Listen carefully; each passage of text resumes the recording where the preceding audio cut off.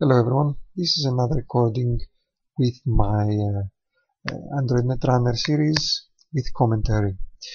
Today I'm going to be playing my new noise deck that is based on the newly released Spaces Between utilizing cache.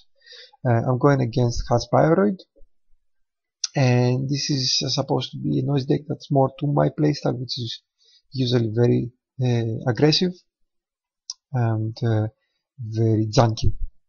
So I have an okay start, nothing great. I start by getting into R&D without any troubles and seeing a biotic label. I do not want him having a biotic label, so I draw a card and play a virus immediately. Fortunately, I drew a virus to manage to trust at the biotic label. The Hasbioroid player continues by playing very fast and starting to create some remotes that I don't know what they are. I continue to R&D and I fortunately see a toll booth, which makes me happy because it makes me very poor. Unfortunately, it's also caduceus, but I don't want to fight to stop him from getting money because I don't have any economy at the moment, and he has a pretty good one. So I decided to just let him take the money back and stay out of his HQ while I keep drawing to find my more solid economy.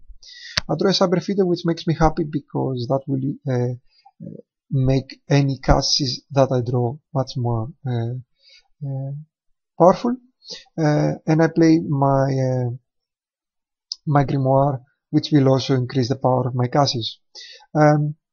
He continues building a server. I didn't expect him that he would play any agendas on the free, so I didn't bother to run it. And now he's revealing a Jackson, which I don't really like. I draw another cyber feeder, so it's a perfect opportunity to start playing my 2-cost viruses, and I go straight for his most expensive ice. He preemptively protects it, and he covers his archives, which tells me that he probably has an agenda in there, and he doesn't want to waste his actions. So I run archives to force him to raise, and he raises a very expensive ice, which also makes me happy. I draw another card and draw into my Aesop, which makes me also very happy, but I'm at 0 credits now. He continues with some very strong economy cards, and he's running ahead and keeps playing more remotes. I'm suspecting that he might try to sneak an agenda because I haven't been checking anything, so I decide to check the third remote just in case he's being sneaky. It isn't an agenda, it's just a neat campaign, and then I draw into my Scheherazade, which means my cache combo is perfect. All I need is the actual cache. I draw into more parasites, and he raises more economy and plays another remote. I don't want him to get complacent, so I force him to raise his ice and then run his remote to make sure he's not being sneaky. If I remember correctly, yes. I also play my free parasite on his HQ to force him to continue defending, but I'm not rushing his assets until he raises them. I think he does a mistake here. I'm so poor, he could have easily raised both the Eve and the Adonis a second and started taking money from those, but he plays it safe and doesn't. His toll booth goes down, so I run R&D to force him to raise something new. It's a high value ice, so I'm not very happy about that. High strength ice. I can't get through. I decide to go look for more power. I get one data cycle for free. Actually gives me money. And I have a plan to get into R&D immediately next turn with my scrap that I just did. He keeps protecting his remote. He's probably preparing to score an agenda. Plays another new remote. I suspect he stopped playing, he's too afraid to play agenda, so I decide not to run it this time. And I have a plan, so I play my clone chip, which will allow me to get back my parasite. I play the parasite on the Viper, which comes with 1 virus, and I play the scrubbed. So immediately as soon as I encounter that, it has 1 strength, and with 1 data cycle it goes down the first time I encounter it. He still has quite a lot of money, so I'm not so much into stopping him. I just want him to struggle to get ice.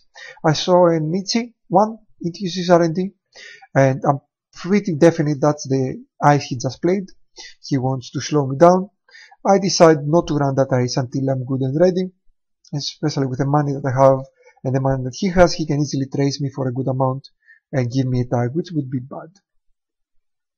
So at this point, I'm really struggling with economy. I have no caches. I'm forced to eat my data suckers, and just to be able to play my gin. And the gin, of course, allows me to get my cash, which I then place into my Scheherazade to start my combo going. I have one more click left. I don't know what to do with it. And I'm just going to draw a card, see if I can draw something interesting for next turn. No, sorry, I instead prepare my next cash for the next turn. So I need to get my economy to, up to par, because he's really rushing ahead. He plays something I'm almost certain is an agenda. He feels secure. I'm so low. I think I'm going to let him have it.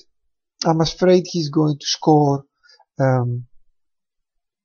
one efficiency committee, but I can't really do anything at the moment without handicapping myself. So I decide to just allow him to have that agenda and continue building my economy. So I'm going to run HQ, see if I can force him to raise something so I can see what it is. He raises his ally. That's fine with me. I'm not going to waste clicks getting through that. I'm going to prepare my cash for the next turn to be able to get some money and draw some more cards, see if I can actually draw something more useful than what I have. I draw into a deja vu, which is good because I can get back more parasets and more caches and continue putting pressure without breakers.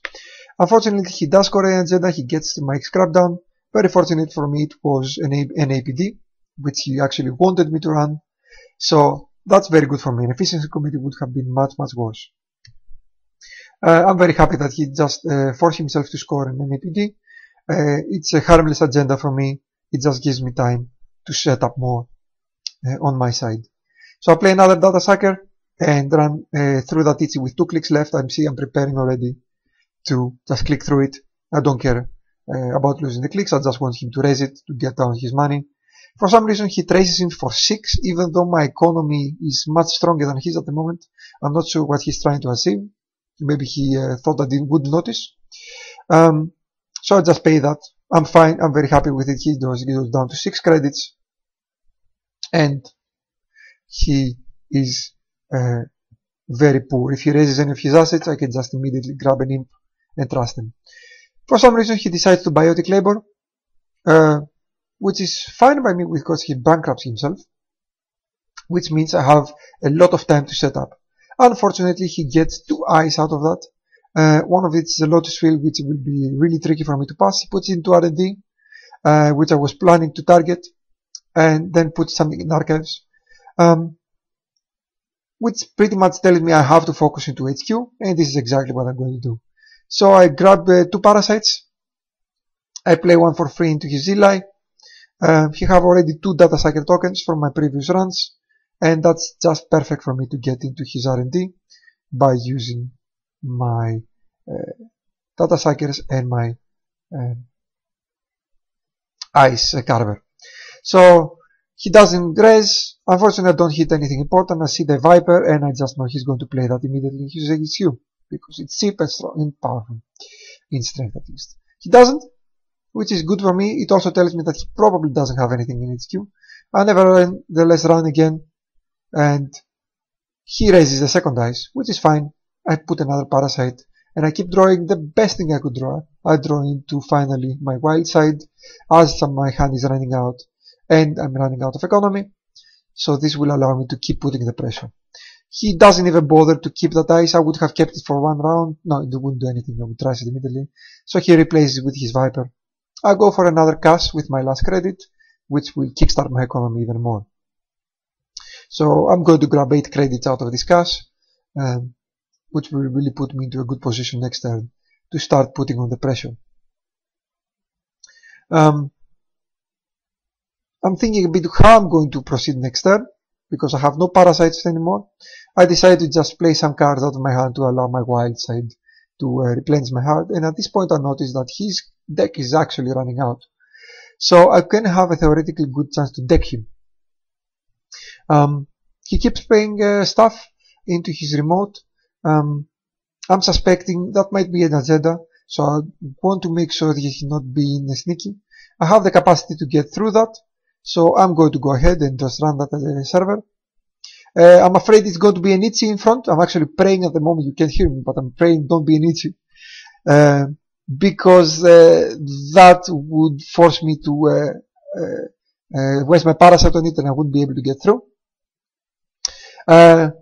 Fortunately, it's not an Itchy, so I can get through, and I managed to get through and see an Ash, which I have to flash because I don't want him to actually use it when it's necessary.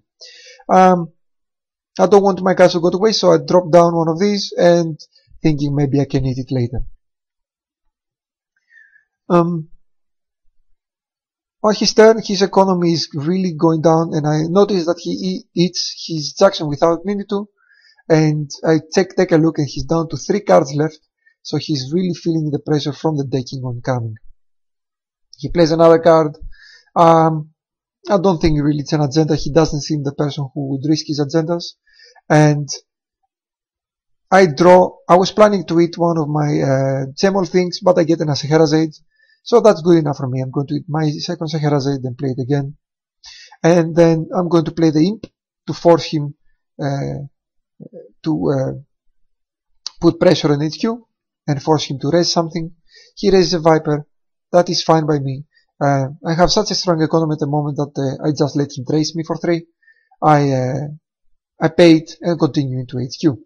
I want to really trust any economy, any biotic labels. I don't actually care to see agendas. I want to trust the stuff that will let him score agendas. I see one agenda that I didn't want to see. I see the 6 cost agenda, which he anyway cannot score. He raises his Jackson. He's trying to get something into his hand that will allow him to score for 3 more points. But he really hamstrung his economy by not raising those assets.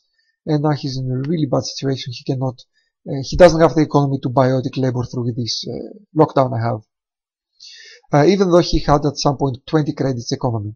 So I decided to get more economy. I just need to get through that Viper without any breaker. So I just keep getting my cashes in, trashing his cards, and getting the economy to get through the Viper for 3 credits. All he can do is trace. That's fine by me. So I continue to the Viper. He doesn't want to raise his eyes because he won't have any money to score agendas, and I do see his 3 to cost agenda, and I stop him from scoring something easy. He plays a card. I'm pretty sure that's an agenda, and maybe he thinks he can defend it. So fortunately for me, I draw into my Crypsis. I play it for 2 credits, and then proceed to play my cash. Should have played it last turn, but doesn't matter. I have more than enough money to get through whatever it is, and it's just a barrier breaker. With all my data cycles, all I need is 2 credits from Crypsis and a virus, and I get through on the chip. By mistake, he kicks me out. Instead of pressing F3, he presses F12. So I just rerun and see another Vitruvius. That's fine. All I need is to stop him from winning, to stop him from having any chance. So I see one more card in his HQ. He plays one more card and advances it twice. Now this could be a 2-point agenda. This could be a trap. Maybe an aggressive secretary. I don't want to risk it. Whatever it is. So I'm considering a bit what it could be. And I'm thinking I can just force him to deck himself. But I want to make sure this is not a Howard. If it's a Howard, I'm just going to run that card. It's not a Howard. So I now know that I can just deck him. Because I know the other 2 are also assets. Oh, I don't have a virus in my hand, but I do have a clone chip. So that's enough to get me the virus I need to trash his last card. And here I'm just thinking, what if there could possibly be anything, I can't remember anymore, that could stop me from decking him. I decided to get a parasite just in case I have forgotten something. And then just play the Corroder and let the game take its course. I haven't forgotten anything, and it turns out he cannot actually win the game. and I get a deck inventory even through 2 hours. I didn't even bother running into archives. And this is the power, all this speed that the cache gives you. You keep playing viruses and milling cards until your opponent runs out of steam. I hope you enjoyed this video and stay tuned for more in the future.